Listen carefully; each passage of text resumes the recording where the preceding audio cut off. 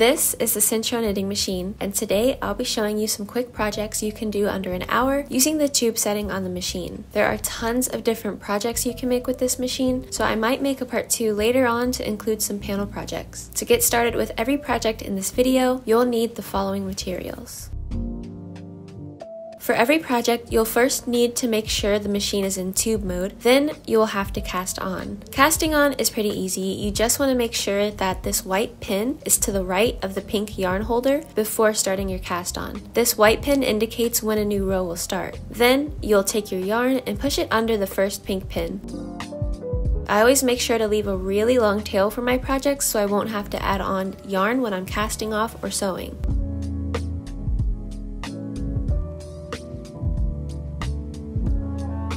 You're then going to start spinning slowly while you move the yarn over the next pin and then under the next one. You're going to keep going over and under and over and under until you reach the white pin.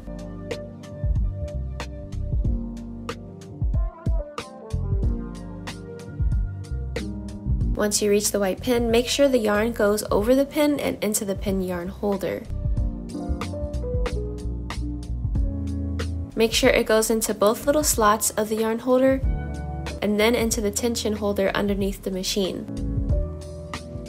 Since I'm using weight 4 yarn, I'm going to insert it into the middle holder. A lighter weight will go into the first holder and a thicker yarn will go into the last holder.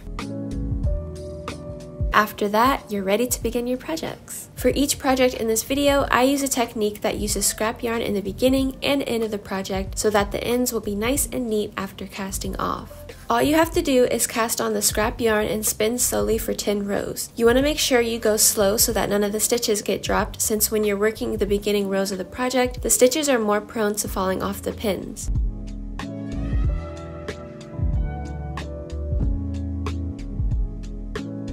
After the 10 rows, reset your row counter on the side and then start your projects.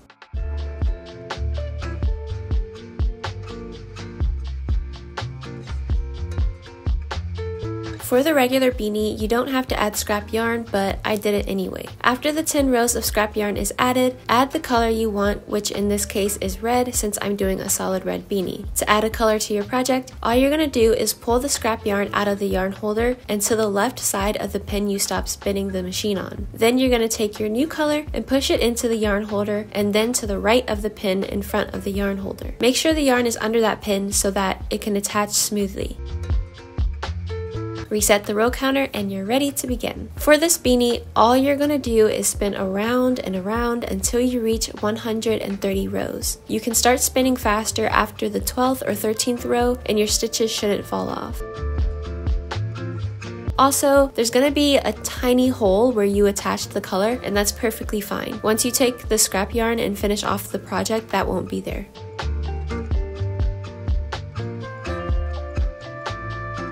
Here, I ran out of my yarn, so I thought it would be good to show you how I attach a new color within the project. You're going to add it just like you would when adding the yarn after the scrap yarn by putting the old yarn to the left side of the pin you stopped spinning at, and then add the new color under the pin that's at the yarn holder. You're then going to spin like normal. It's that easy. After a couple of rows, I stop spinning and gently tie the 2 strands together twice and then cut the tails off. If you know a better way to close the gap, then follow that, but this is just the way that I do it.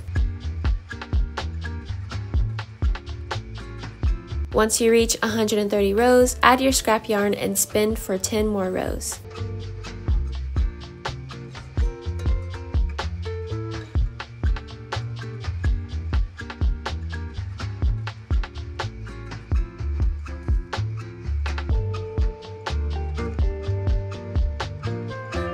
After you reach the 10 rows of scrap yarn, cut the yarn and hold it up from the machine. You're then going to spin for 2 rows without any yarn being added. On the second row, the project will start to fall off the machine.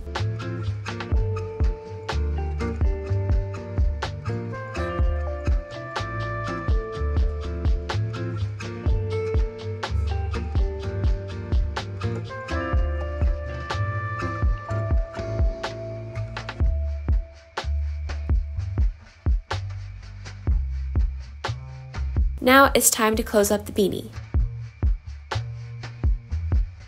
Like I said before, scrap yarn for the beanie isn't necessary, but I still add it anyway just for extra comfort. You're first going to take a tapestry needle and insert your tail of yarn and insert the tapestry needle into each stitch near the scrap yarn to take the scrap yarn off.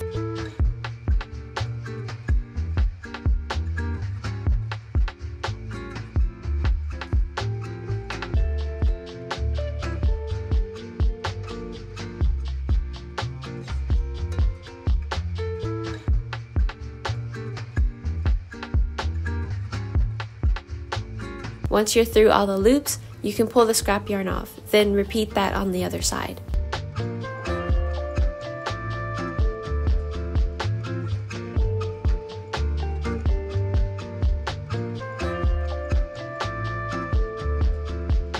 Once the scrap yarn is off of both sides, you're going to pull one end of the beanie inside through the other end.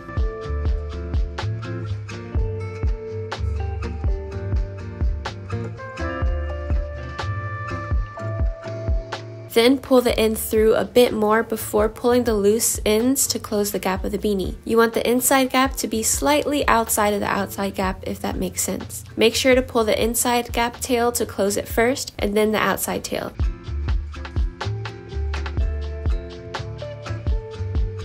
Then I tuck the inside back slightly inside and then close the gap tightly.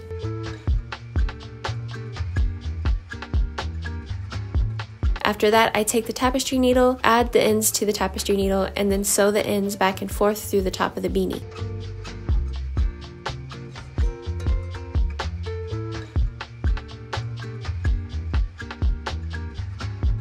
After, I tie the tails together and then cut them off.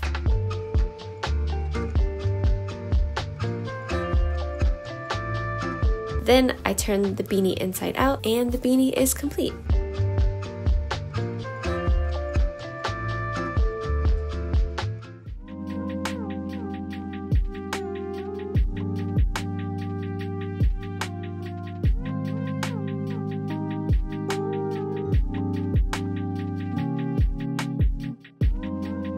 For the cat beanie, I decided to do 3 different colors for the color scheme. So I first added my first color after finishing my 10 rows of scrap yarn, and then spun the machine for 5 rows.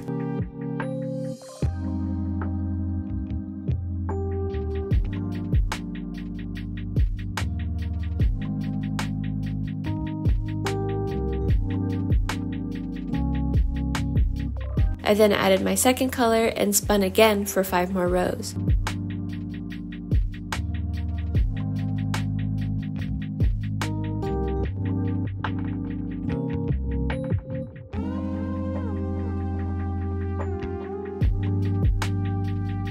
Before adding my third color, I tied the old 2 color tails together so that the hole would be closed.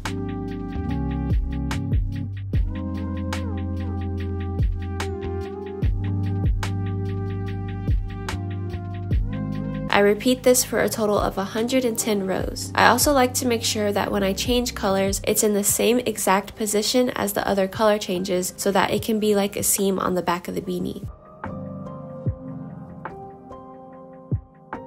After 110 rows, I added my scrap yarn for 10 rows before spinning it off the machine.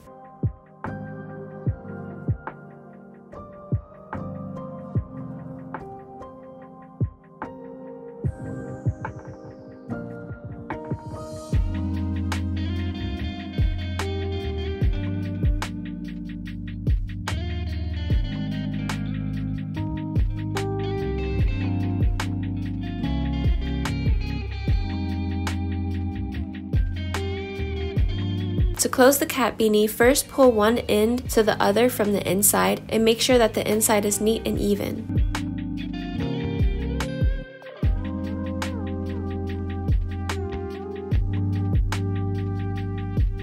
Then look at the end of the beanie. There will be these stitches that show where the color changes. Take your crochet hook and insert it into the stitches that are the color of the start of the cat beanie from the stitch closest to you, the 2 in the middle from the end that you brought through the inside, and into the one on the opposite side. Then slip stitch through the 4 stitches. You're going to do this down the row, making sure to slip stitch through all 4 stitches. Doing this closes the top of the beanie and creates the little ear section of the cat beanie.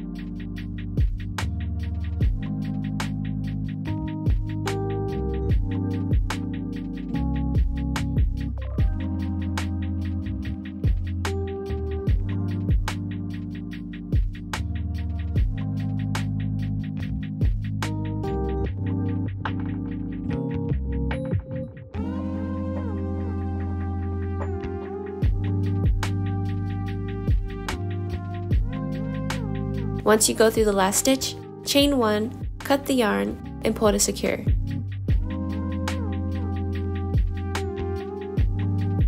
Then take your scrap yarn off and turn your beanie inside out, and then the cat beanie is complete.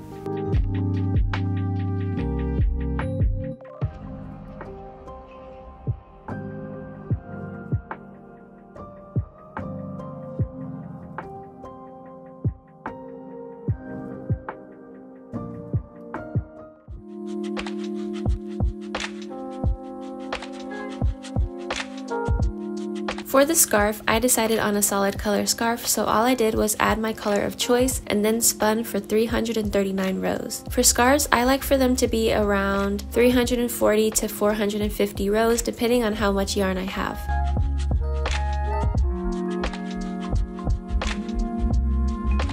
One tip I do have is that around the 250 to 300 row mark, the middle of the machine will get clogged up like this, so you'd have to twist the yarn to get it to be open in the middle again so that the stitches won't fall out. My advice is to untwist it so that the middle is more open like this, and then continue to twist it so that when you start spinning the machine again, the middle will untwist first before getting bulky in the middle.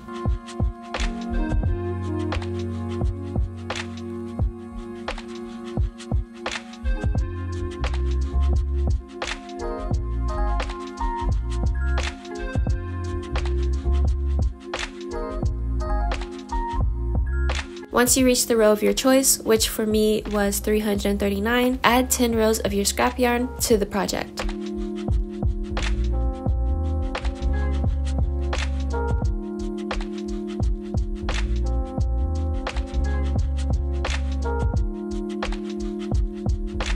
At the end of the 10 rows, spin while holding the scrap yarn until the project falls off the machine.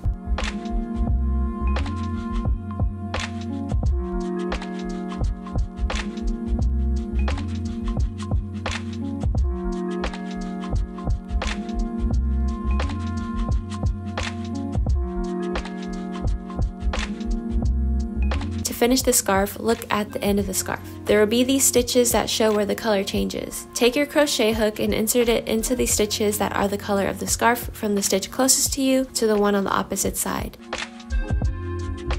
Then slip stitch through the 2 stitches. You're going to do this down the row, making sure to slip stitch through both sides. This closes the bottom of the scarf.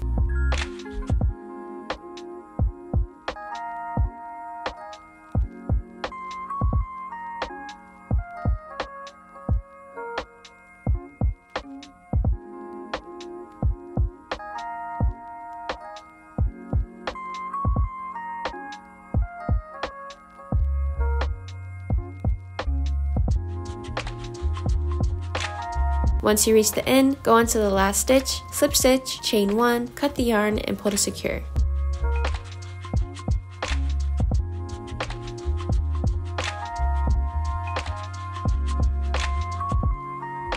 Then take the scrap yarn off and your scarf is complete.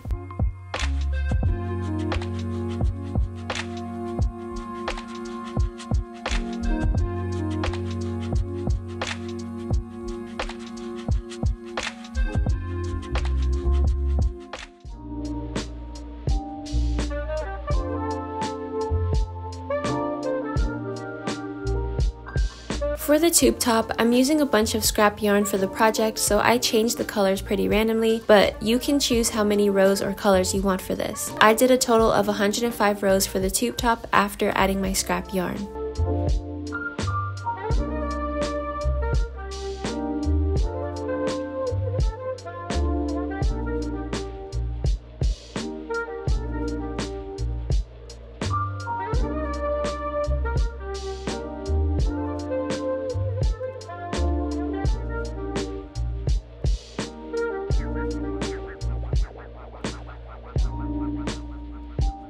Once you reach 105 rows, add your scrap yarn and spin for 10 rows.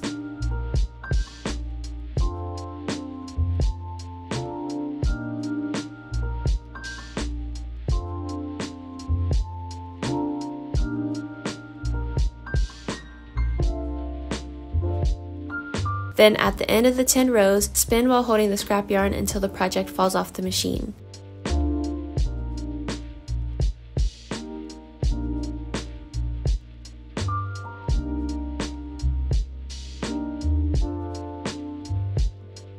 To finish the tube top, all you're going to do is take your crochet hook and insert it into the first stitch of the color change near the scrap yarn. Take your long tail or add a new yarn tail and single crochet into every stitch until you reach when you started crocheting.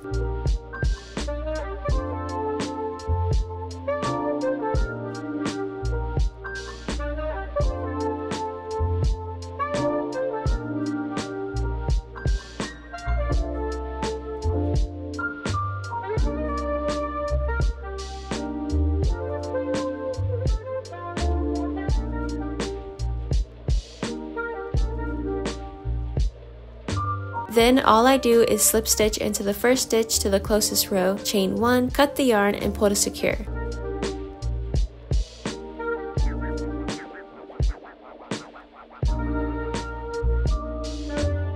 Then take the scrap yarn off. Repeat this on the other side.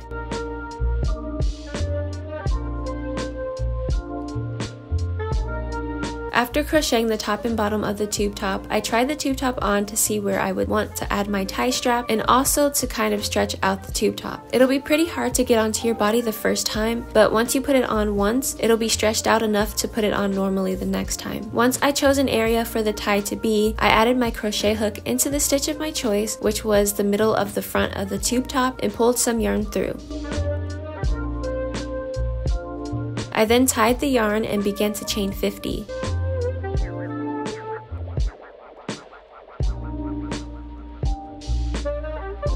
I would personally recommend chaining at least 70 so that it can fit over your head comfortably, and if you want it to be tighter, you can just tie it in the back. After chaining your desired amount, slip stitch into the stitch next to where you started the chain. Chain 1, cut the yarn and pull to secure. Now all you have to do is weave in your tails and you're done.